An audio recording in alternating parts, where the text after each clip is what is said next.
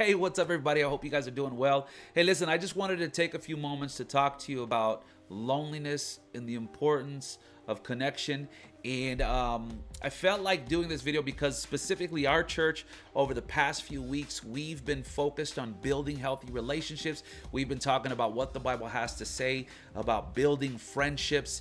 And I think that it's a relevant topic now more than ever because we're living in a day and age where people truly are battling anxiety, loneliness, and loss of connection.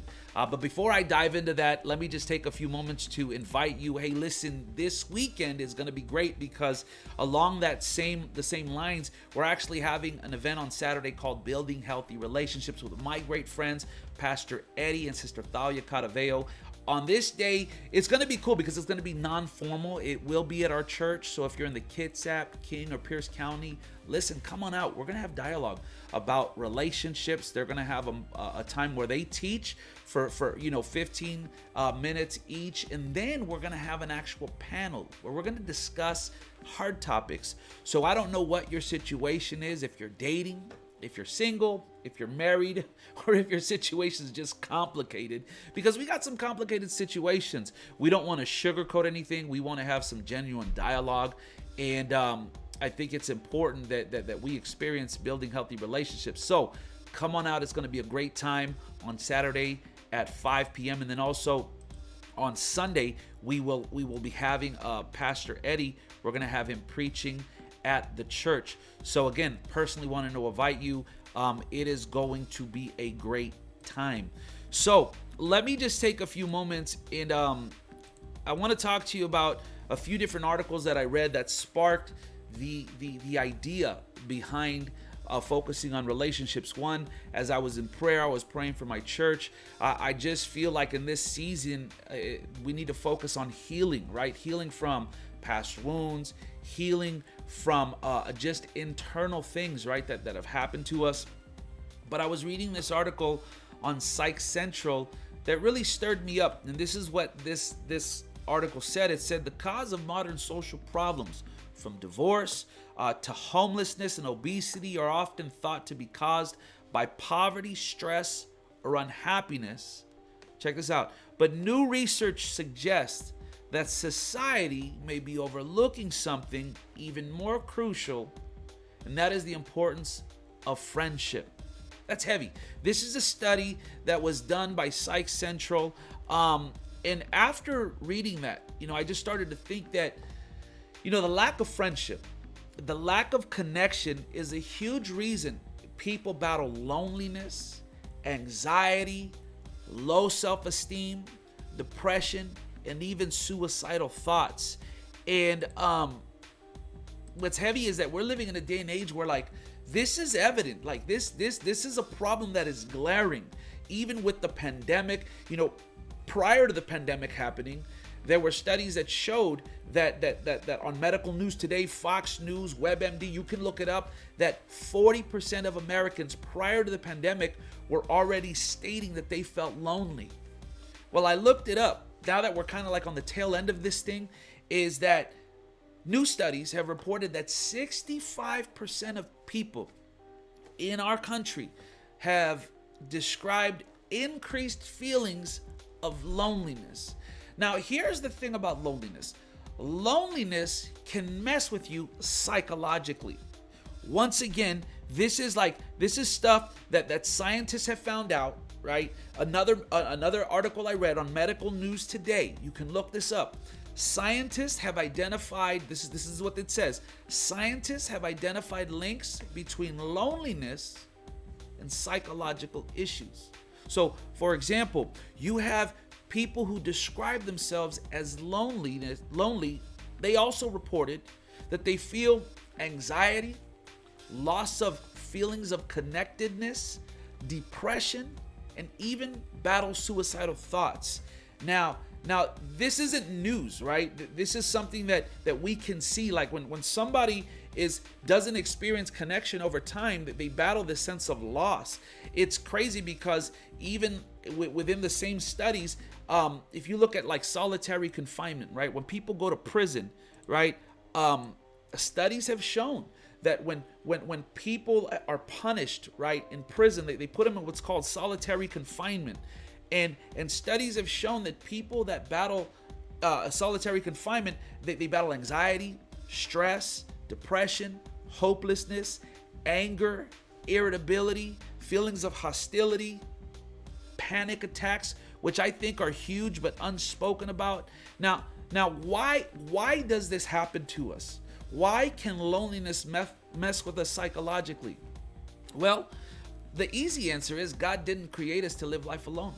Right? Look at what the Bible says in Genesis 2, chapter 18. It says, the Lord said, it is not good for man to be alone. Now, I know that this scripture, it talks about right after that God created a helpmate suitable for him, right? So I know that. But I think that this scripture, when you look at closer, that you see that there's humanity's need for connection, right? We were never meant to walk through this life alone. God didn't intend us to be isolated. And I think that in this season, we as believers, we need to understand the importance of connection and the importance of building long-lasting relationships. Because here's the thing, relationships can be messy, okay? People over time will hurt you, right?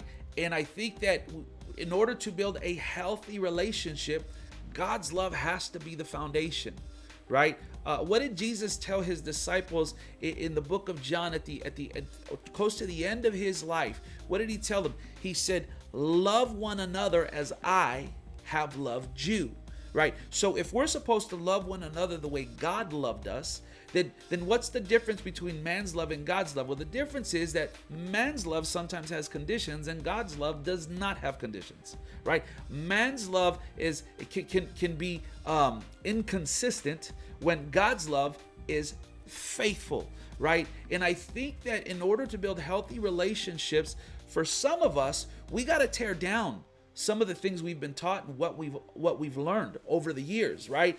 Because for some of us, we've been around toxicity for our entire lifetime, right? Dysfunctional relationships within families, right? You have families today that are still battling over little arguments 20 years ago. And then you have children growing up in that environment where their mom doesn't speak to their sister for whatever reason, and kids naturally will pick up on those tendencies. So I think that it's important that we understand the importance of building healthy relationships.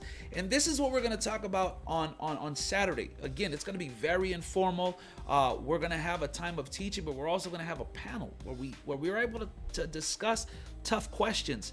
Now here's what I want you to know, that isolation, right? Isolation is not from the Lord. I think that we live in a world where sometimes we would rather cut somebody off, unfriend them, right? We don't want to deal with them. We'd rather like, and here's the thing, when you don't deal with a problem, right? Like unresolved conflict, right? Will always birth the silent treatment. You ever have an unresolved conflict with someone and you haven't seen them for a while? You guys don't have you just don't talk. And I think that now more than ever, listen, hear my heart. We have to build healthy relationships because God didn't design us to walk through this life alone. I want to end this video with this thought. You know, there's a story in the book of Ecclesiastes, right? There's a story of a man. It's found in Ecclesiastes 4:8. And this is what it says. There was a man all alone. He had neither son nor brother. There was no end to his toil, yet his eyes were not content with his wealth. He said, "For who am I toiling?" he asked. "And why am I depriving myself of enjoyment?" Watch what he says. "This too is meaningless and a miserable business. Two are better than one because they have a good return for their labor. If either one falls down, he can help the other up. But pity anyone who falls and has no one to help him up." Now, this is again interesting because here you have a man, he's experienced great success, he's experienced wealth, he was pursuing happiness, if you will. That's the terminology of this day. And here he is at the end of his life, and it's almost as if he's coming to a realization that his pursuits of happiness were in vain, because he asked the question, he says, who am I doing this for? Right? Why am I depriving myself from enjoyment? And then he says, this too is meaningless and a miserable business. Listen, living life alone, living life guarded is miserable. Trust me, I've been there, where I didn't trust anybody. I felt like everyone had something, they wanted something from me. But over time, I've had to learn that two are better than one. In other words, I'm better off with people in my life. I'm better off with people there to help me when I fall, which takes being vulnerable. So listen, I don't know where you're at, but I want to encourage you.